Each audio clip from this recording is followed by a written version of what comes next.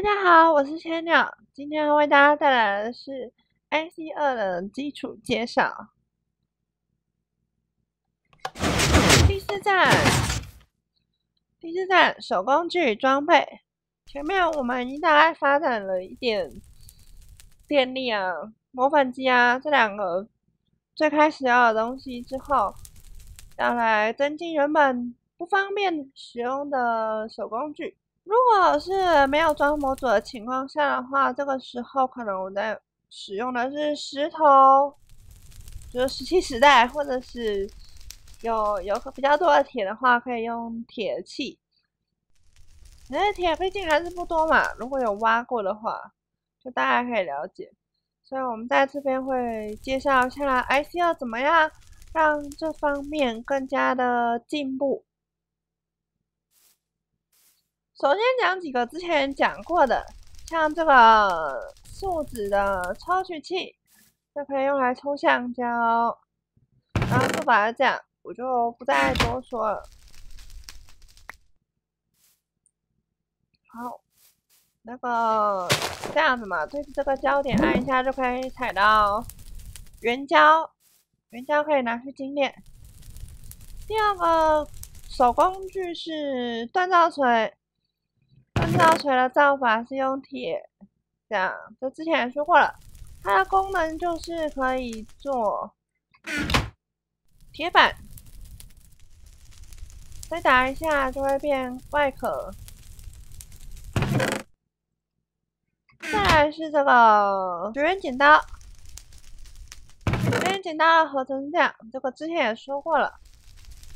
那它是在敲成锻造锤把铁锭敲成铁板之后，再拿剪刀，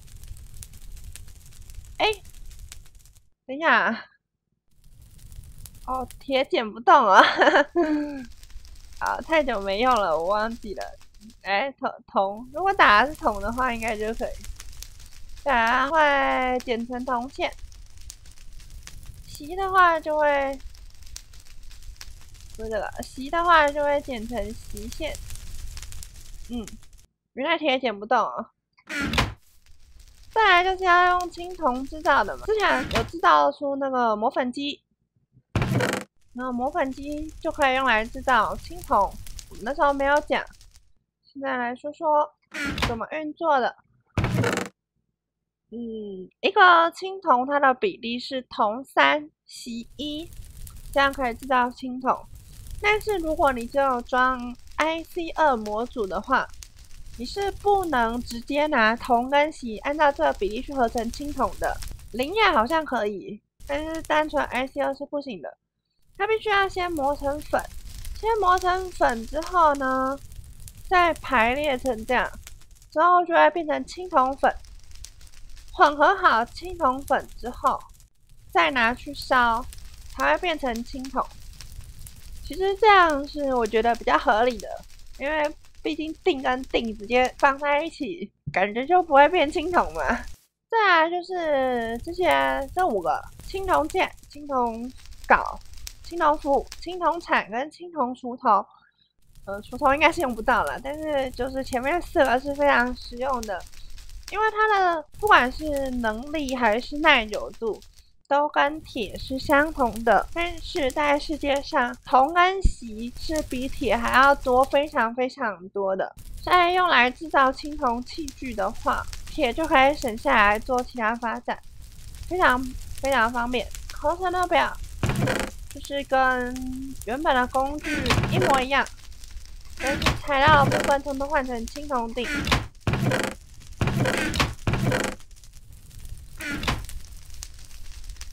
再来我们先看一下这边是一套青铜的装备，跟刚刚工具一样，就是它的效果等于铁装，所以这样整下来其实是装备和工具上面就可以省下非常非常多铁。合成表也是跟原本的一模一样。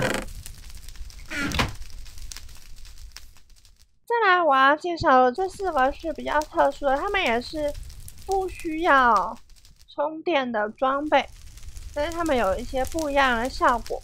我们从头部开始看，首先这个它写防核头盔，不过它主要不只有防核这个功能而已，它可以让那个我们免于受到溺死。怎么样免于受到溺死？我们来看一下。这个合成方式是用橡胶在旁边2个，然后中间放铁栅栏，再放一个玻璃，最后染成橘色，这样就可以做成一个防核头盔。那只要穿上防核头盔，并且在身上带有压缩空气单元的话，这个防核头盔就可以发挥它的效果。我看这个其实也不太像防核，有点像那个潜水的装备。那我们现在把它放在这，进到水里看一下。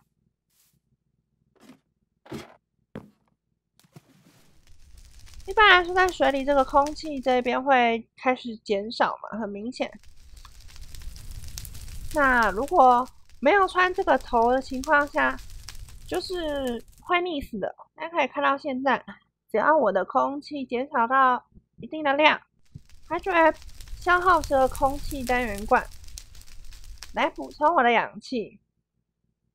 那这个罐子还可以重复利用。空气单元罐的制作方式是要用压缩机去做，那这个机器我们之后再介绍。如果我把它脱下来的话，我就要溺死了。好，这个就是防核头盔。再来介绍这个防核胸甲。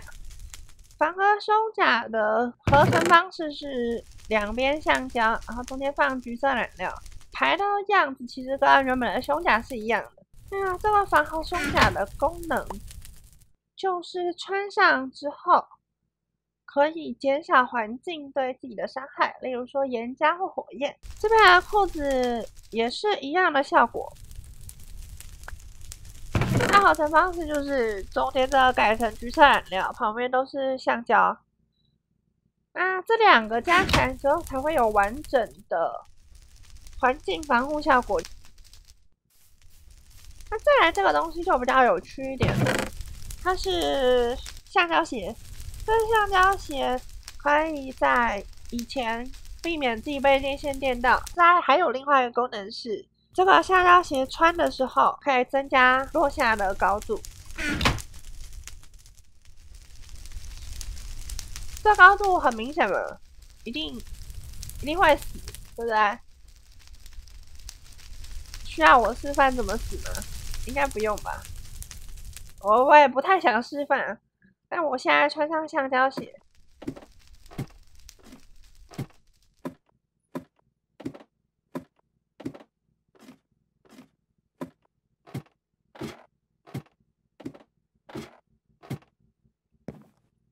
把其他先脱掉，在这空身必摔死的高度上，如果是一般的鞋子，绝对是没有办法拯救你的。